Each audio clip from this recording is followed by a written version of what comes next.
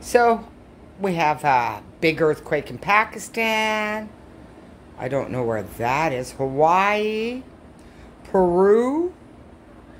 2 hours ago. Let's just go here. Israel. Big earthquakes around the world. Has nothing to do with global warming. It's birthing pains. Okay, so let's just take a look here at our earthquake map. Because this is one of the most earthquakes I've seen around the world at one time. We know we have earthquakes there. Why can't I get the whole world? There we are. Got the whole world. Oh, wow. So the whole world's busy having a bunch of earthquakes. Look at all these earthquakes. I have been following earthquakes since around 2000, year 2000.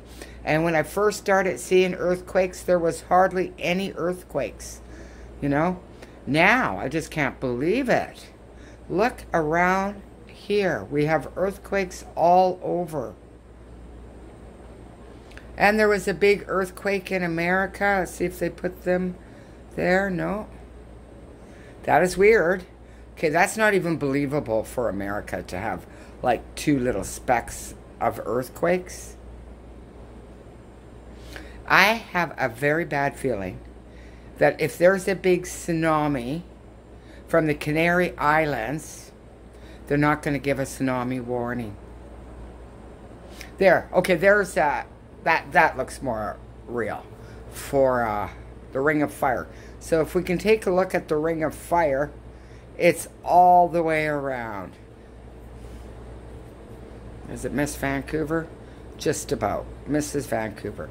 So we've had a lot of action in the last couple of weeks for earthquakes. A lot of action right now.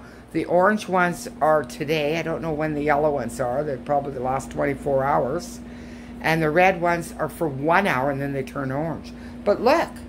Look at our freaking map. So some people expect a tsunami from the Canary Islands if the flank falls into the ocean. It's big enough, weighs billions of tons, and will create a big freaking tsunami.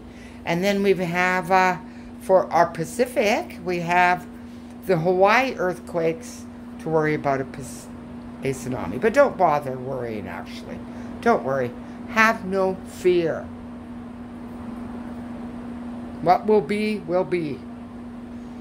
So, this is basically biblical Bible prophecies.